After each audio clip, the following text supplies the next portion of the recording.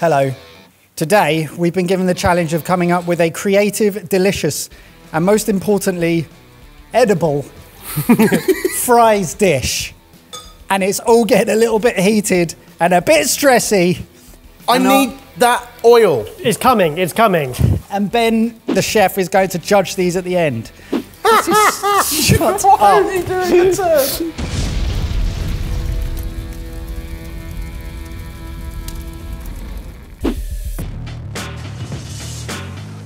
Boys, spuds in.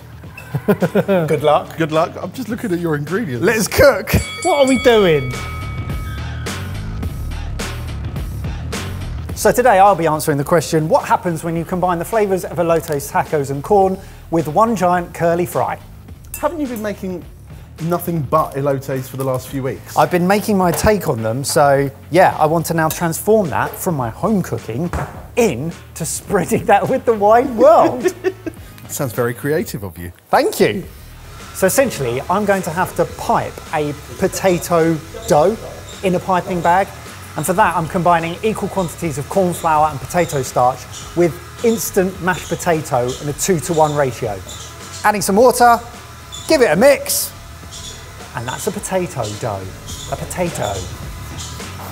Speaking of creativity, today I am taking Britain's favourite national dish, fish and chips, and turning it into fish in chips. How's that working? I have more questions than I've ever had in my life. Are you making a fish sandwich with a potato centre? No. Okay. No. What I'm making is usually you get a lovely piece of cod or haddock and it's in a beer batter, right? What if you replace that beer batter with essentially a potato rosti? What? You're making one big chip? No. With fish in the middle? No, because a rosti is what? Grated potato. Not chips. Thousands of mini chips. No. You said this was creative. You changed one letter. I've added the most important letter, I. I've cut up my cod, covered it in tempura batter. I've grated potato. I'm going to add into that some salt, a little bit of white wine vinegar, salt and vinegar, fish in chips. Thank you very much. Going to add a little bit of potato starch. That's going to become my batter. Roll the fish in it, fry it, see what happens. We all know that chips are one of the greatest things invented by man. This is a fries battle and both of you have said the word chips. And today, I'm making my favourite type of chip, chocolate chips. What? But are they actually chips or are they actually... No, they're chocolate chips in the shape of French fries. Barry, you need to stop listening to the little voice in your head. I like him. Yeah, and my first step is really simple. Make a choux pastry, like any good chip. Is anyone confident in how their dish is going to come out? No, by a show of hands, who's worried about the structural integrity of their dish? Oh. Brilliant. Yeah. So what I'm doing here is I'm stealing Ben Ebel's recipe. He made choux pastry with the same mixture I have here, and the other half was with potato. Instead, today, I'm using fries to go. Ready-made chips, poured into a blender, blitzed up, and then chucked into my mix. So it is officially a chip fry. Oh no! I didn't put the piping nozzle in. So in order to get a curly shape, I've stolen the sugar tin, covered it in greaseproof paper, and then I'm going to try and pipe my potato around it and then lower it into hot oil safely. Hey, I told you, I'm not confident in the structural integrity. I'm doing something similar when it comes to deep frying on baking paper because I don't know how else I'm going to get it in or out of the fryer. But I'm not using a sugar tin. No. Well, you know, unplanned and all, I had to use what's around.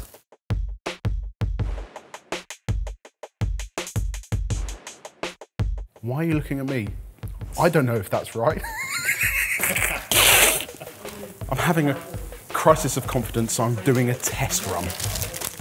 My entire recipe's a test run. My fish and finger chip and finger. my chip and pin worked. So, I'm going with it. I've added a little bit more salt to the batter, but we're going in with the big boy. That doesn't look confident. Now I've got it, with the small one, it was really easy. The paper didn't work. I got it in there on the paper, but then I had to take the paper out and then I could easily turn it around with the tongs. Yeah, how'd you do that? With the big one, I'm more concerned at how that's going to work. Well, you're in now, mate. I'm in. I think I'm going to have to roll.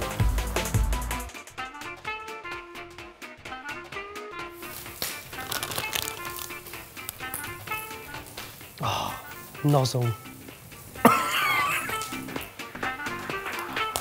Oh, don't start I'm just looking at other saying, things. you're making popcorn. Yeah, I'm making chard corn, mate. I make a lot of this all the time at home. Oh, I like making Ben Ebrel's recipes for a battle that's my own. Barry, I'm going to need some help. Well, how am I going to help? By holding something inanimate. What am I doing? What I need you to do is hold this and then slowly rotate it. I'm going to pipe potato around it. What? Yes.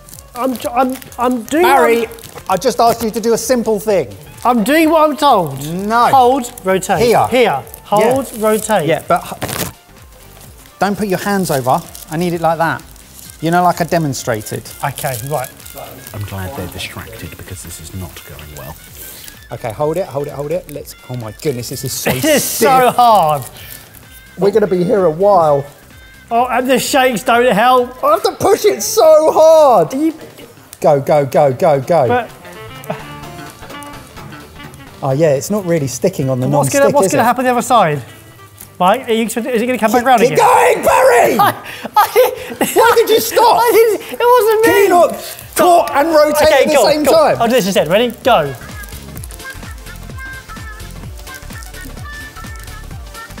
Go, but right, gravity's going to kick in a minute. It's Oh gonna fall. no, this is not going to work. I thought it was going to be sticky like a shoe pastry that I don't know how to make. Okay. What about a spiral? I'm gonna have to rethink. If you're enjoying this, there are some small things you can do that make a big difference to us. Like the video. Subscribe if you aren't. Click the notification bell and select all. Thanks. Quick question for you, Dad. Yeah, man. Baking paper. Yeah. One-sided or two-sided? One-sided. One-sided. Yeah. Yeah, is it? Yeah. No, wait. Is it easy to tell the difference between the two? One's slightly more shiny than the other. Problem is, when they're covered in oil, they're both shiny. Yeah, if you've got some stick baking paper, that would really help me. On closer inspection, I can feel the bobbles on the side that I put the fish on. That's the non-sticky bit. Mine looks more like a patisserie than Baz's. It does. I've done my first big one. I'm not overly happy with it, so I'm going to go for a second one, see if we can get the non-stick baking paper to actually non-stick by using the non-stick side. No, Barry! Perfect. I'm happy with my chips so far. It looks like churros, mate. Boys, you're probably going to want to see this. So not he's for just my taking his benefit. churros out the... Yeah, you crack on. First, we've got to see if I've actually... Oh, look at that. And I'm going to put it in, it's going to fold, and then it's going to break. Is that sugar? That's sugar. Yeah. Oh. Okay, good. You actually were concerned for me for a second, weren't you? I have no idea what's going on. Here we go. Here we go. Here we go. Here we go. Here we go. You didn't lower that, you dropped that. No, I lowered it, and Mate, then I moved my hands away. that fits perfectly. safely. Look at that. Well done. How are you going to get it out? I don't know. That's horrible. You just taste your dish and say that's horrible. No, I didn't realise I was saying it out loud. Do you want a second opinion? I genuinely forgot we were filming for a second. Sorry. Did I tell you not to use my fish oil? You made chocolate chip Fish. fish. It tastes a bit like a chip shop. I keep making them and think of a way that I can make them edible. Round 2, different baking paper. Let's hope this works better. In the meantime, we'll make a tartare sauce and that'll make everything better. Oh, boys. Is it working? Okay, so now I'm going to make a Mike bodged version of elotes. So that's mayo and sour cream. There's only one sauce to be had with chips or fries, and that is mayonnaise. Come at me. Salad cream, instantly better. Adds that delicious vinegariness. Come away from me. I don't know what's happened, but it looks like a burrito. I've added a little bit of Cholula hot sauce into my tartar sauce. Now I'm going to whiz it up, just to make it smooth, because you never have a smooth tartar.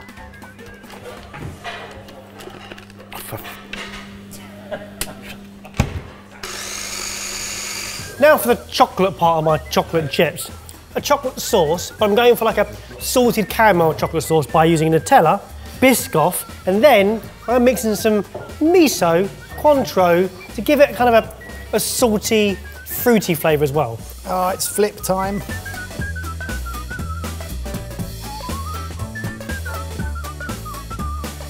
Yeah!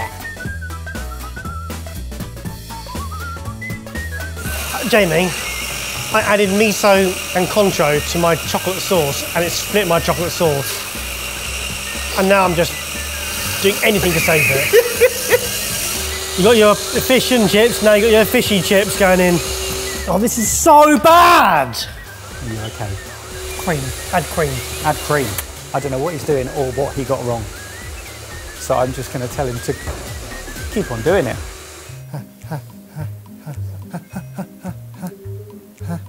I'm relatively happy with that. What is that missing to become tartar sauce? Why is it so salty? I put salt in it. Why is it?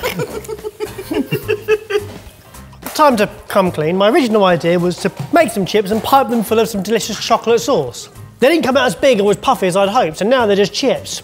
Plan B was, you know what, I'll make a delicious kind of savoury chocolate sauce with some miso, some Cointreau with the chocolate sauce to drizzle over the top. And I made this. That didn't work, so now I'm thinking ice cream. Ice cream might save this. So I've taken the only ice cream that we have in the studio, which are 2 Magnums, breaking them up and sticking that in it. So now I'm just putting warm rubbish chocolate sauce in cold ice cream. Guess what's going to happen, Barry? But I'll do it anyway because I might create something magical. Ebbers is going to lose his rag when he eats yours. The one area where I always seem to fall down is plating. So I'm going to try something a little bit different today and see if it improves. And if it doesn't, well, it's just as it's always been. Oh, Barry, this is going to be great. It's not. What's he doing? This is going to be great. Jamie, what are you doing? Jamie, what are you doing? Are you riffing? Jamie's being creative. Oh, wow. Outside of... I might have a chance. Wait. Oh, mate! You What are you doing? Don't be a I'm not. I'm pushing that over there if you keep on doing that. Stop it! I'm going to push it off the table if you do that one more time because it's going over mine. Sure. It's on my bum!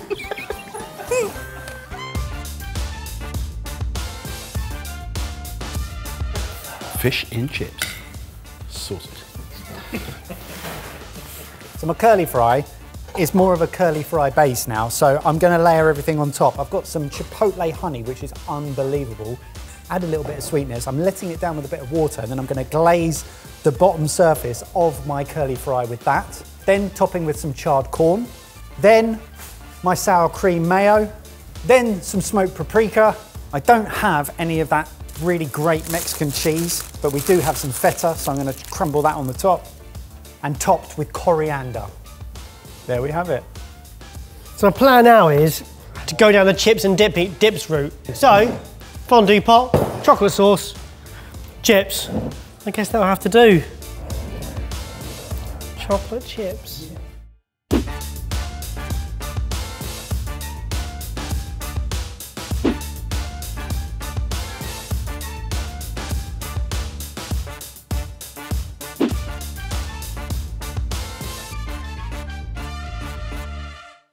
Hello, Evers. Hello.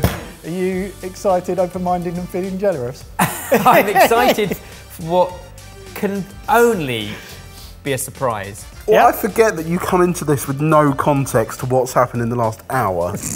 Lift the first cloche. Who does this belong to? We'll find out. One long fry.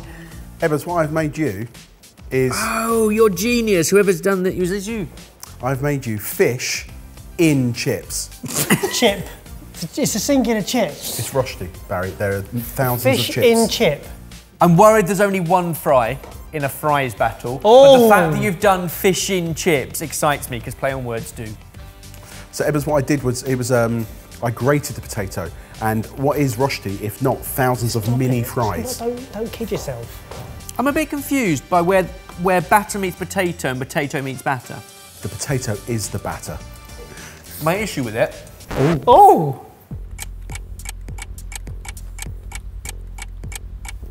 is just how chewy that potato mix is. Oh no. So I love the idea. The fish is nice and flaky. There's a beautiful colour on it. And whilst fish in chip is clever, it's very, very bouncy and chewy. Okay. Number 2. Number 2. Giant elote curly fry. What I love about this, Mike, is that once you get an idea in your head, you're set on it. Yeah. And elote's corn is you right now. it Every is. conversation it gets brought up. I love the fact you've done a different twist on it again. Have you been invited round to his house for elotes? Hello, No, but apparently everyone has been.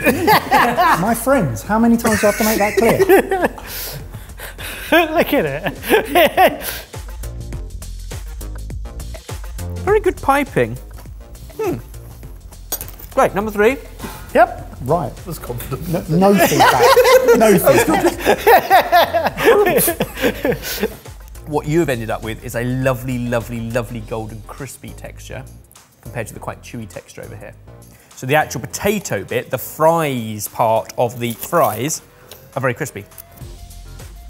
And the elote topping is delicious. I wasn't expecting it to have that sweet honey touch, but very nice. Go on, go on, go on. Lift it. Go on, Evans. Oh dear. Ebbers, in front of you, you So have ungrateful. chocolate chips. Just chocolate chips. You Excellent. like play on I words. do, and that's exactly that. In each of these 3 examples, it is the texture of the potato fry that has confused me. This one was really chewy, and yet it looked light and crispy. This one was incredibly crunchy, and yet it's got all this wet, soggy stuff on top. This one is more like shortbread. It's more cakey. I think it's very heavy. It's nice. It's not your best work. So I knew I was going to be stepping into an ultimate fry battle and you were going to absolutely twist and play with the brief. So I knew there was going to be a sweet option. I kind of like the potato churros. We did potato donuts in Ireland all those years ago with chocolate. It can be really good. This is okay. It's probably not going to take the win today. Expected. And I think the winner, based on a combination of texture and flavour, is that one. That's Well done. really, really crunchy, which is what you want from an ultimate fry. Well, over to you. Comment down below. Let us know which one would you have picked as your winner. Also, if you're enjoying these unplanned battles, give this video a like. And if you'd like to see more, why don't you suggest some themes that we can take on in the future in the comments below.